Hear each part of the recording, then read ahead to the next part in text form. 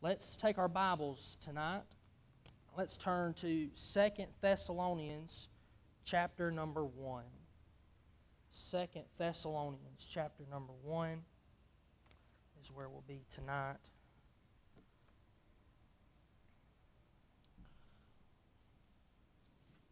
Second Thessalonians chapter number 1, and we will be continuing in what we began last week to study here concerning one of these prayers of Paul. I had the privilege this past week I think it was this past Friday night, to drive up and preach in a men's prayer meeting in Saluda, North Carolina, and was able to preach to a number of, there's probably 6 or 7 men there. Interestingly, this is the church that we donated our pews to. Not sure how many of you have come here since then, but we used to have pews, right? All the people who've been here for a while, don't y'all remember the pews? The red pews we used to have in here. And we increased our seating capacity by going to chairs, and so we donated those pews to just a church that said they needed them. And I got to preach to those pews this past Friday night. It was amazing. Amen? And you say, well, it's weird for you to be sentimental about church furniture. There's whole chapters in the Bible about church furniture, all right? Y'all leave me alone, amen? I enjoyed it. And it was good to sit there and preach to those pews that God had done so much for me sitting on those pews. And then years later, I got to go and preach to those pews. And so it was a blessing. It was actually the church where the movie Sheffy was filmed, where he's in there and he runs out, doesn't want to preach, and they drag him back in there and preaches. Have you seen that movie? Wonderful movie. I love it. My wife fell asleep. She didn't never finish it, but I love the movie. And anyway, 2 Thessalonians chapter 2 Thessalonians chapter 2, verse 2 Thessalonians chapter 1. But I got to preach along the lines of these prayers of Paul, and God has really helped me a lot in these prayers of Paul. And I hope He's helped you as we've studied them together. And me, as a young man and a young pastor, I want to make sure that I'm praying the way God wants me to pray. And you should want God to approve of your praying. Amen? You want God to approve of your praying. And you say, well, how do I ensure that God will approve of my praying? You pray about what's on God's heart. That's how we know what to pray for. Romans 8 says that we know not what to pray for as we ought, but the Spirit itself maketh intercession for us with groanings which cannot be uttered. And I believe in praying according to the will of God, praying in the Spirit. And when we do that, the Bible says anything that you pray according to His will, He hears it, and He's going to answer. Amen?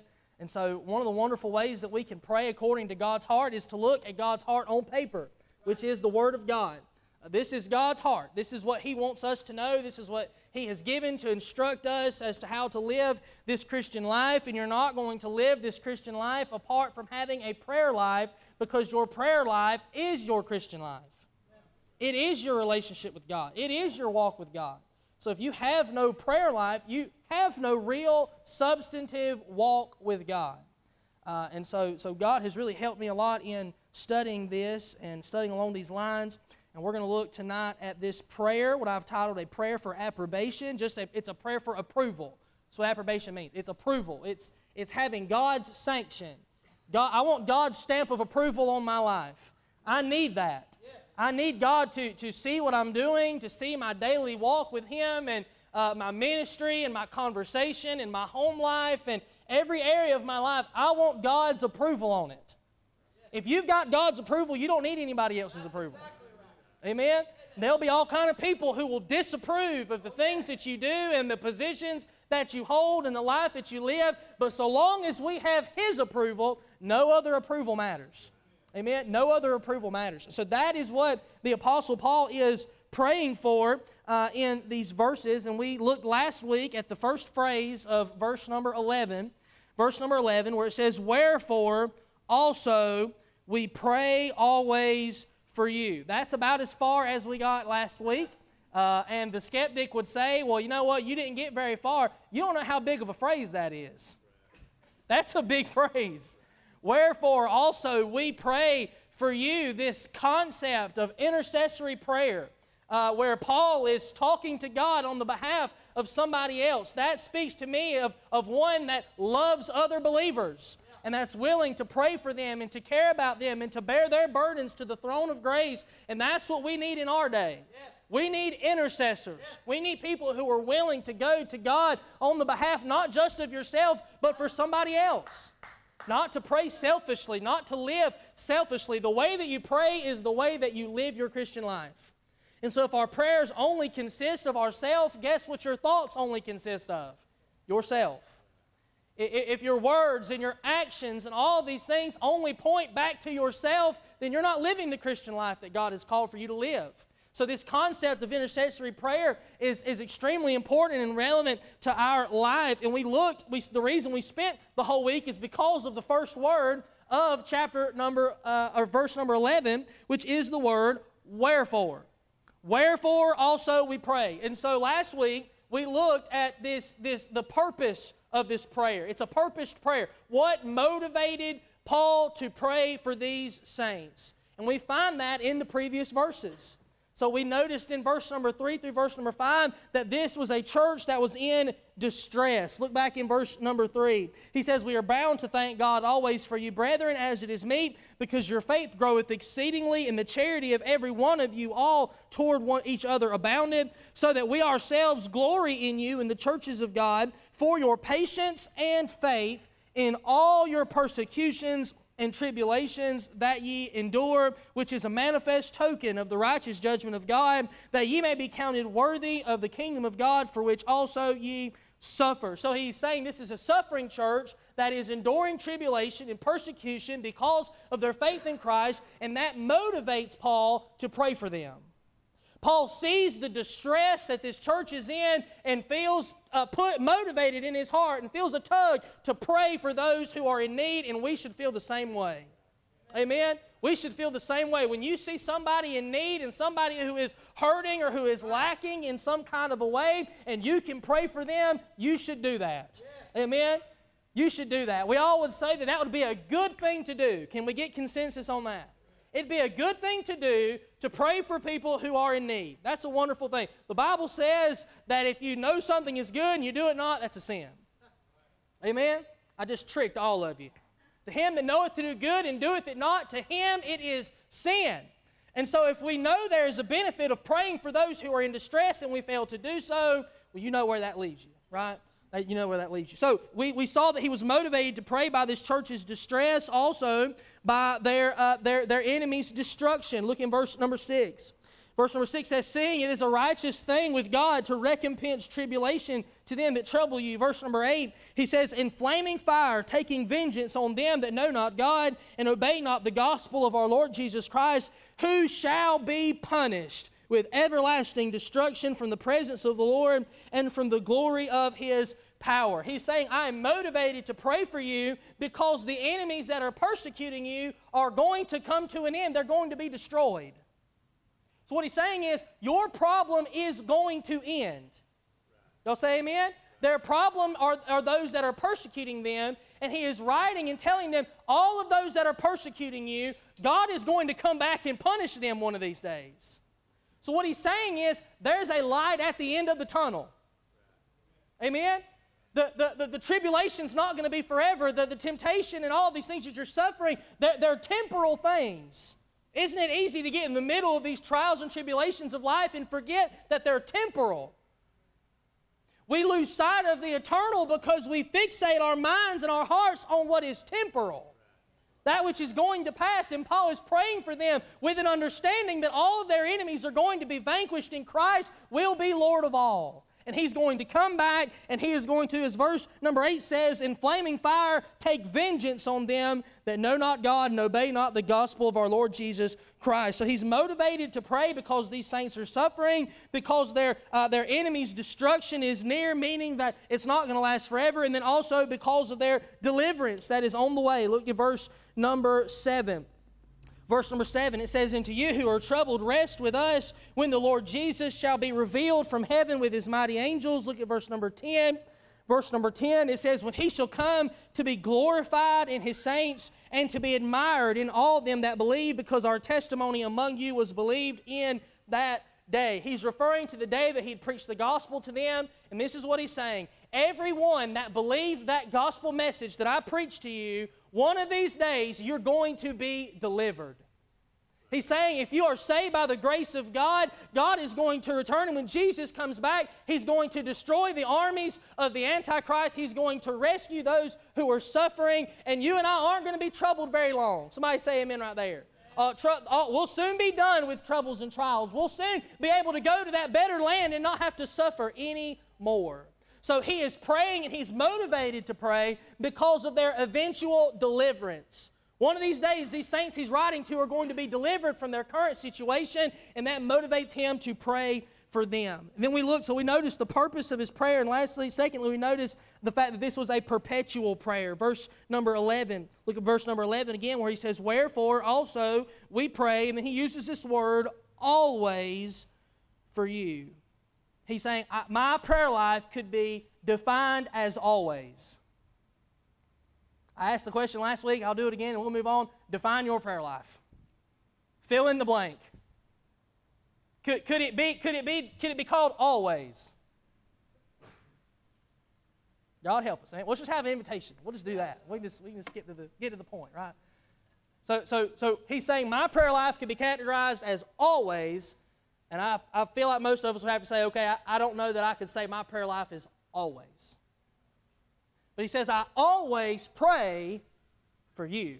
What he's saying is, I always pray, and when I pray for you. God help us to be those who pray for others. Amen. The Bible says in Isaiah chapter number 59 that God is speaking to the nation of Israel, and it says that he wondered that there was no intercessor. That's what God said in Isaiah 59. He said, I wonder that there is no intercessor.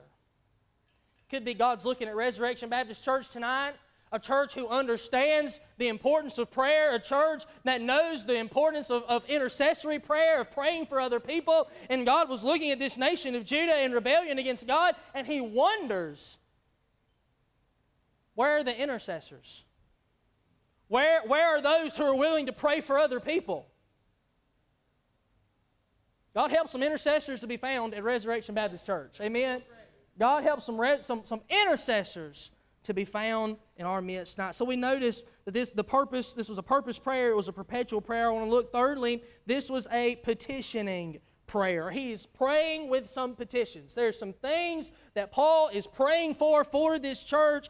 And once we look at this, some of the things we've noted about the motivations of his prayer are probably going to make a little bit more sense. All right, let's look at verse number 11. Verse 11, where it says, "Wherefore also we pray always for you." This is what he prays. He prays that our God would count you worthy of this calling and fulfill all the good pleasure of His goodness and the work of faith with power, that the name of our Lord Jesus Christ may be glorified in you and ye in Him, according to the grace of our God and the Lord Jesus Christ. So these are his petitions. There are three things that he specifically wants to see God do in the life of these believers. And aren't you glad we have a God we can bring our petitions to? Brother Sam took some time tonight to pray down that prayer list, and I thank God that he did, because we have a God who hears petitions and he answers prayer, and when we'll put faith in him, it'll be manifest in the answer to those prayers. So we have a God who can be trusted with our petitions. We can ask him, and he will hear us, and he will answer. So these are his prayers. He has three things he's praying for. He's praying, first of all, that these saints would be counted worthy. They would be counted worthy. It says right there that our God would count you worthy of this calling. Now this is a difficult phrase to unpack. There's a lot of nuance, a lot of disagreement along this verse, concerning this verse. And the disagreement is about whether or not this verse is a positional verse or it is a practical verse. Meaning that I'm praying that God would count you worthy. Is he saying that somehow we could be deserving of heaven? Because in and of ourselves, we cannot be deserving of heaven. Amen? So the word worthy jumps off the page, and people don't know what to do with it. what do you mean that we could be counted worthy of this calling? So what I want to do is I want to define a few terms in this phrase, and I think it'll make us and help us to understand what he's saying. So he says that he's praying that our God would count. That word count, it just means to consider, to esteem, or to appraise. So he's praying concerning the way God considers them, the way that God views them. Count you worthy. That word worthy, it does mean deserving, but it also means suitable. Amen? If something is worthy, that means it's fitting, it's proper, it's a suitable thing. So he's praying that God would consider you to be suitable or deserving. And then he says, of this calling. Now, calling is it's a summons, it's an invitation. But I believe that the calling is defined back in verse number 5. We find out what this calling, or what it is that God has called us to. Look back in verse number 5. If you will, verse number 5, it says, which is a manifest token of the righteous judgment of God. Watch this. That ye may be counted worthy. So he's talking about the same thing. Within the same context, he talks about being counted worthy of this calling in verse number 11. And now back in verse number 5, he's praying that he's saying that they would be counted worthy of the kingdom of God. I believe that's what the calling is. This calling is in reference to the kingdom of God. So he's praying that they would be considered to be suitable or to be fitting or deserving of the kingdom of God. And now again, there's more discrepancy there. People think that, well, that kingdom of God must always be a reference to heaven. That's not what the Bible teaches. A kingdom is simply defined as that over which God reigns. Amen? That's what a kingdom is. It is the area, if say you have a king and he sits on a throne, his kingdom extends as far as his domain. Everything that he is in control over or the king of is within the kingdom that he's the king of. So when this Bible talks about the kingdom of God, it is not always referring to heaven. It can be referring to a couple of other things. Now, one of these days, there will be a physical kingdom that God is going to set up. Jesus is going to reign from Jerusalem on the throne of David, and that over which he reigns will be the kingdom of God. We're all looking forward to that. Amen? But you and I who are saved are a part of the kingdom of God today because he's my king. Amen? Is he your king? Yes. Is he your king tonight? If he's your king tonight, then you are a part of his kingdom. So there is a spiritual aspect to this kingdom of God. All of those who confess him king are under his lordship, under his reign, and therefore we are a part of this kingdom. So this kingdom of God is in a sense referring to salvation. If you are saved, you are a part of the kingdom of God. What do people say is that we're out here, we're trying to build the kingdom. Right? What they mean by that is we're trying to win sinners to Christ. That way there are more people who are under the kingdom of God, who are a part of the kingdom of God and involved in it. So that's what we're supposed to be doing, is building the kingdom, bringing people under the rulership and subjection of Christ. So that's what he's talking about in these verses. He's praying that God would consider them to be suitable as those who are saved. What he's saying is, if you're a part of the kingdom, you should look like it. Amen? What he's saying is, if you're a part of the kingdom, you should act like it. God, count them worthy of this calling, meaning that they're called something. Now help them to look like it and act like what they're called. You know, a whole lot of people wear the moniker and the badge Christian. Do they not? There are multitudes and factions, all these different groups and religious denominations and hordes of thousands and millions of people who would raise their hand and say, I am a Christian. There are far less who walk worthy of the calling. Amen? That phrase, to walk, it refers to the way that you live. The way that you conduct yourself. Take your Bible and turn to Ephesians chapter 4, please. Ephesians chapter 4. We're going to look at a few more verses that would shed some light on Paul's usage of this phrase, to be counted worthy. Again, I'm not worthy of myself, right? We're not talking about earning heaven. We're not talking about a works-based salvation. We're talking about somebody living as if what is true of them is true. Meaning, if they're saved by the grace of God, they should live as if they're saved by the grace of God. Be counted worthy of the calling, of the title. Ephesians chapter 4 and verse number 1. Paul, again, same author, says, I therefore, the prisoner of the Lord, beseech you that ye walk worthy of the vocation wherewith ye are called.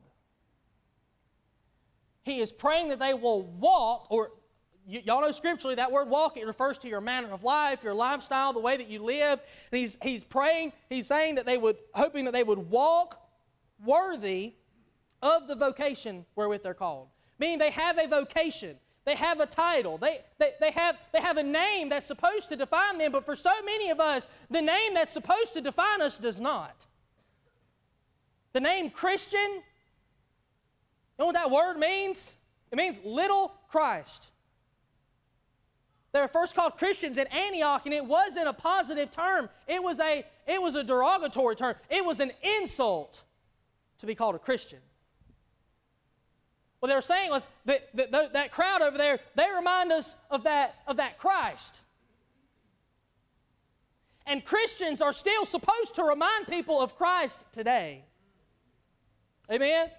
You and I who are saved, we're supposed to remind people of Christ. That is walking worthy of the vocation wherewith we're called. We're called Christians. We should act like it. We should live like it.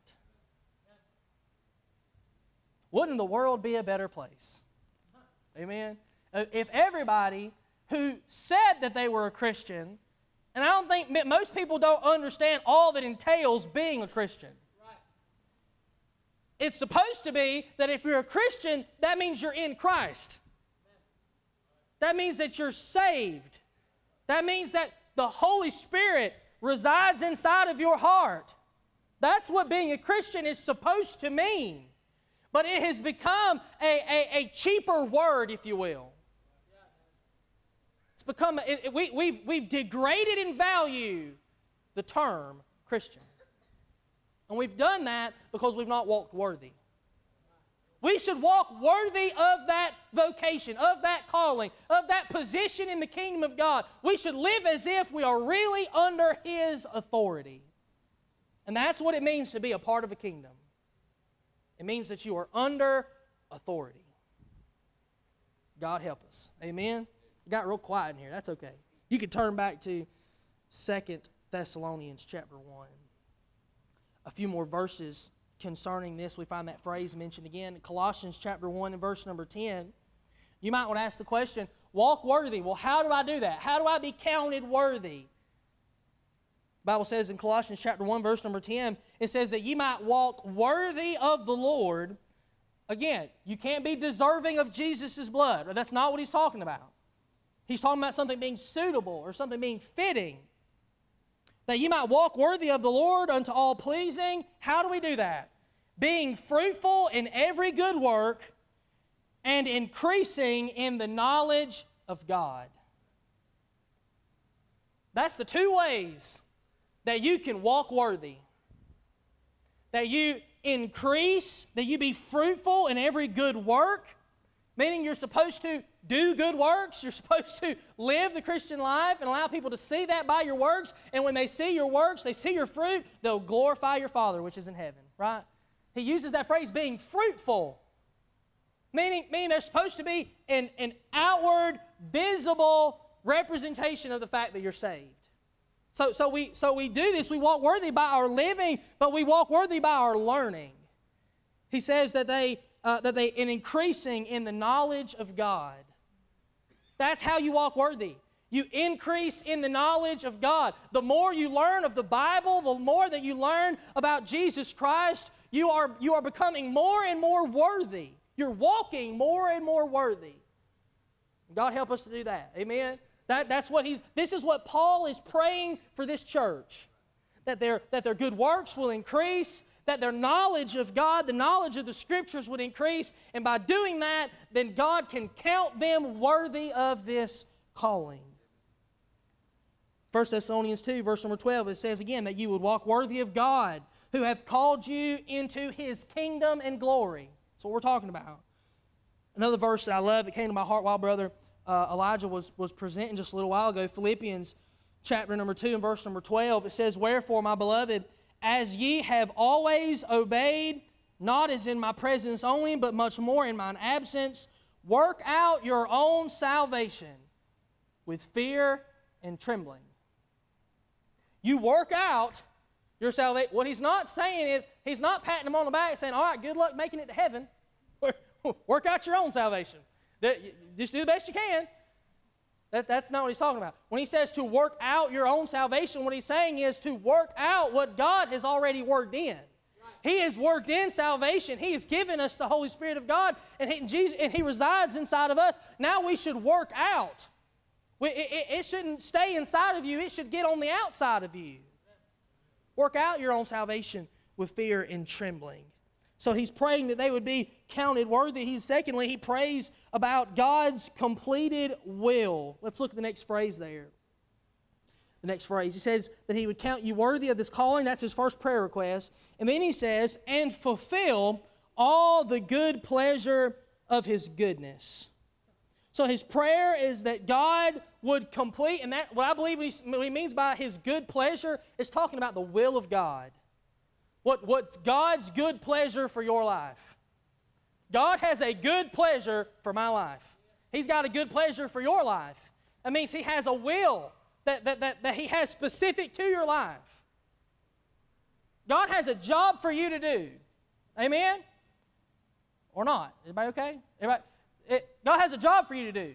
He has a good pleasure that He wants to be accomplished in your life by you.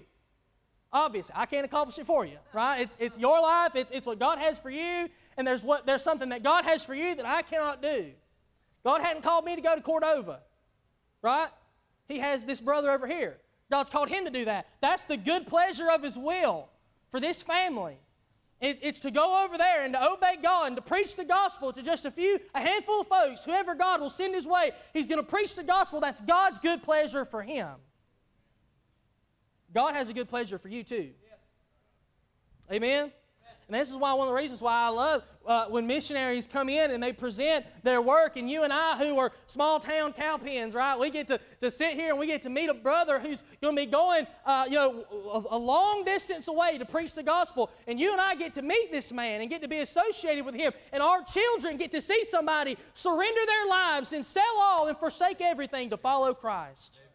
They get to see that. But listen, they shouldn't have to find a missionary to see that. Right. We should show them that. That's right. They need to see that in me. My kids need to see me do that. They need to see me be willing to forsake all and follow Christ, and that might not mean that you move across the world, but it means that you are under His complete and total obedience, His complete and total rule. Whatever God says for you to do, you do it. His prayer is that this church will complete the will of God for their life. That's what he's praying. I've heard surrender defined as this, or a little picture, a word picture for surrender. I thought it was a blessing. Surrender is when you take a blank sheet of paper and you sign your name, and then you give it to God and say, you fill out the rest. I'm going to go ahead and up front sign up for whatever it is that you want me to do before I ever know what it is. Isn't that what our brother said? He said that God had burdened his heart for missions, and before he knew where or what or when or how, he said, God, whatever you want me to do, I'm going to do it. Amen. That is surrender. We call it surrender. I prefer the word submission, personally. I know I still use the word surrender, and I will probably forever. So surrender, it gives you the connotation of you're waving the white flag as if you've resisted. You don't have to resist the will of God. That's right. We've completely lost it in our mentality. I think a lot of it is because we have, and I don't think anybody means anything wrong about it, but when people get up in the pulpit and they'll say, well, I didn't want to do that. Right. God wanted me to do it, and what do they say? Most people say, I ran from the call to preach. You ever heard that? Most preachers. Not to say they didn't, they probably did. But we shouldn't run from it. It shouldn't be that I'm a preacher against all my own desires and wishes. No, we should sign up gladly for whatever God wants us to do. There doesn't have to be an opposition. We can say, God, whatever you want me to do, I'll do that. And do it gladly and do it the first time, not after God has to drag you through the mud and chastise you and convict you for ages to make you do what you're supposed to do. Not everybody has to be a Jonah, right? Who has to be swallowed by a whale and vomited up on dry land before he'll do what God told him to do the first time. Amen? What we can do is we can sign up for whatever God's will is and do it gladly and the first time with a smile. Amen? That's what I say at my house with my kids. You're going to do what I say the first time I say it, and you're going to do it with a smile. Amen? All the parents, I figured y'all say amen there. That was pretty good. That's what I want to instill in them. That's the relationship that a child should have with their parent. That's the relationship that you and I should have with our Father. God, whatever you tell me to do, I'm going to do it the first time and with a smile. Amen? That is submission. That is willingly submitting your will to whatever God wants you to do. That's what he's praying for. He's praying that they will complete the will of God for their life. And then thirdly, he prays about his conquering work. Let's look at the last part of verse number 11. He says, and the work of faith with power. So those are his three requests, that God would count you worthy of this calling and fulfill all the goodness, and fulfill all the good pleasure of his goodness. His goodness is that which has written his good pleasure. Amen. God's plan for you was directed by and was planned by and written by his goodness. What did it say whenever Jesus is about to be born? What do the angels say? Peace on earth and what? Goodwill toward men. Goodwill. God's got a good will. Amen.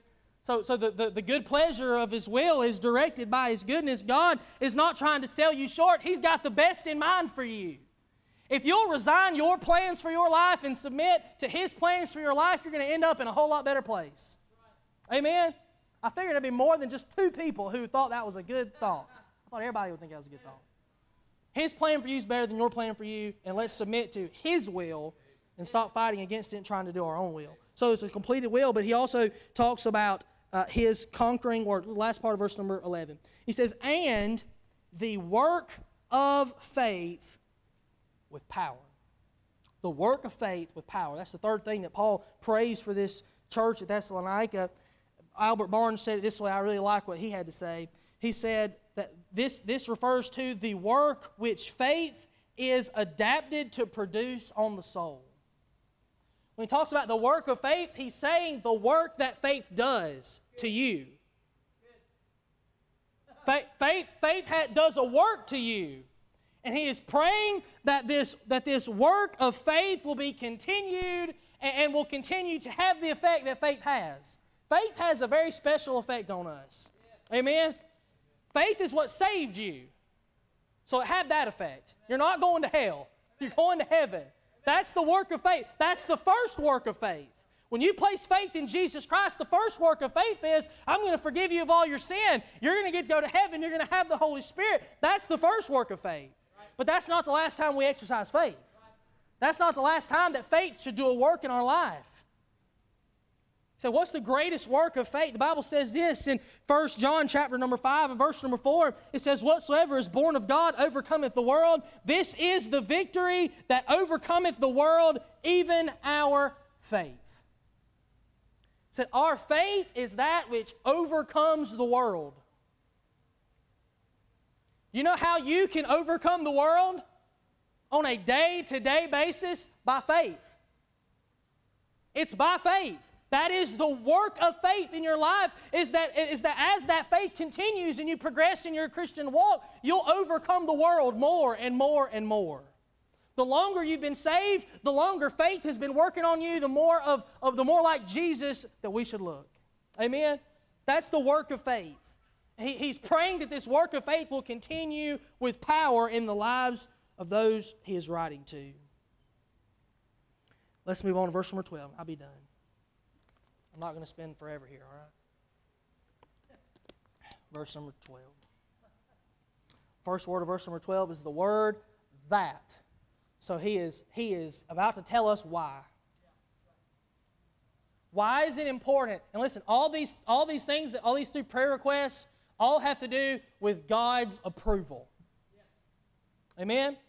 I want them to be counted worthy. That means I want God, we want your approval in their life. And God, we want them to complete your will for their life. God, we want you to be pleased with their completion of your will. God, we want their faith to continue and for them to continue to overcome the world more and more. And we want God to be approved, God to approve of that. But here's the reason why we need God's approval. Verse number 12. That the name of our Lord Jesus Christ may be glorified in you. I believe it was Brother Paris Reedhead, I might be wrong, but I believe might have been Paris Reedhead, who said that the chief end of man is the glory of God. That's the chief end. That's what we're all here for. Amen? You want to have purpose in your life? You want to have some reason to live, some reason to get up in the morning? You should get up in the morning because of the glory of God, for the glory of God. That's why we should do everything that we do. And what he's saying is that if we'll obey Christ in these areas and allow God to work in our heart and allow for us to walk worthy of this vocation, God will get glory because of that. God will get glory because when we obey Him. He's praying that God will be able to approve of their lifestyle if they'll stop just saying that they're saved, but live like they're saved. If they'll live it out, if they'll be what God has called them to be and to walk worthy of this calling, then God will get glory by that. This is what Paul's prayer will produce. It'll produce glory. And it'll also produce grace. Look at the last part of verse number 12. It says, according to the grace of our God and the Lord Jesus Christ. If you and I are going to do anything that can be approved of God, it's going to be by His grace. Amen? It's going to be by His grace. It's not going to be by your own will. It's not going to be by the strength of your efforts. It's not going to be by anything other than the grace of God. That's what we need. Amen? We need the grace of God. And if God will give us His grace, then He will be glorified by the result. That's what we need. Give ourselves fully to Christ. Allow Him to give us His grace. And when He does that, when you put those two things together, a submitted saint and a loving Savior who will give grace to His children, when that happens, He gets glory. And that should be all that we want. That should be all we want. We should be completely satisfied with His approval and with His glory. That's the only thing that matters.